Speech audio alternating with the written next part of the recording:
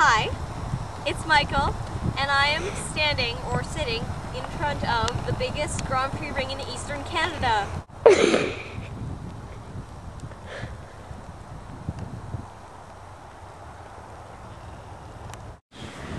This week's theme is hobbies. And I want you to tell me what you do with your spare time, that's the question. And the challenge is take us to your favorite hobby place and be there and show us how you do your hobby thing, whatever it is. What do you do with your free time? Yeah, this is what I do. I just sit in front of Grand Prix rings. Hi.